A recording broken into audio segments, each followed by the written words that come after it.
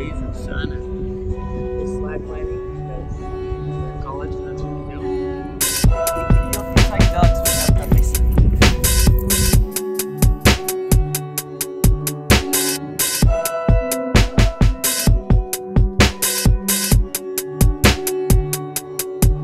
Moped Diaries #2. It's happening. We're gonna explore my home city of Seattle, Washington. I've been living here for about 2 years, and I'd like to think that I know a thing or two about the city now. I wanna show you the top 5 attractions for me personally and for a lot of tourists as well.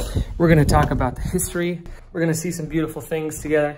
And it's gonna be great for me, Tim Wilkins, 30 years old. Probably making videos that he'll look back on and say, I was young once and look at me. What a lovable guy.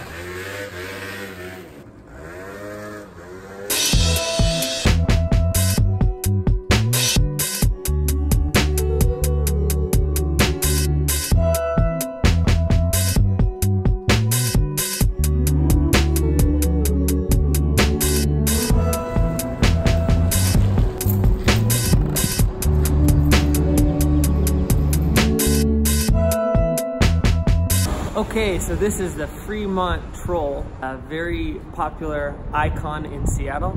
This troll came about because of a 1990s art competition. This area used to be overrun with crime and nefarious characters and drug dealers. As a ploy to beautify something that was ugly, they held this competition and the winners would be able to insert their piece of art in this area. So 4 people sculpted this masterpiece. It weighs 13,000 pounds. It is 18 feet tall, and it is derived from Norwegian and Scandinavian folklore, the troll under the bridge. In its left hand, it holds a Volkswagen with California license plate, which is where I'm from. I'm not sure if that's a passive-aggressive Seattle thing, but we'll just assume that it's not. And it's a great sculpture to have a staring contest with.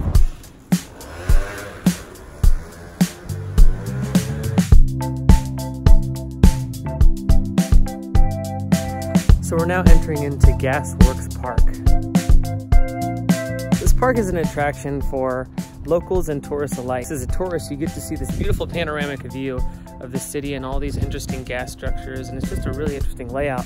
But for locals, it's also a point of celebration. The 4th of July goes on here, and you can see the Space Needle over here, but during the 4th of July, it's just this whole sky is lit up with fireworks. It's pretty epic. There's also all kinds of concerts held here. I saw Shakespeare here, kite flying competitions. Right now, there's somebody taking their wedding pictures. See, it's no joke, man.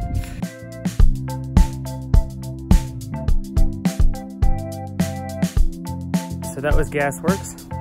Now let's head on over to the Space Needle.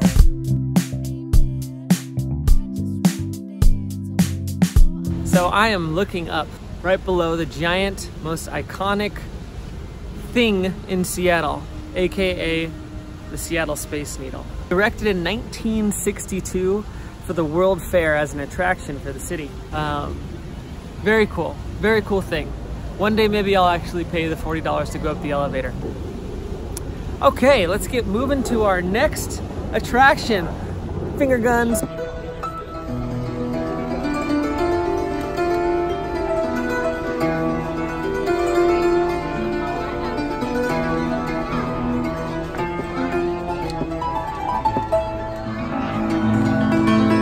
All right, so we're gonna go to narration Tim here. This is Elliott Bay.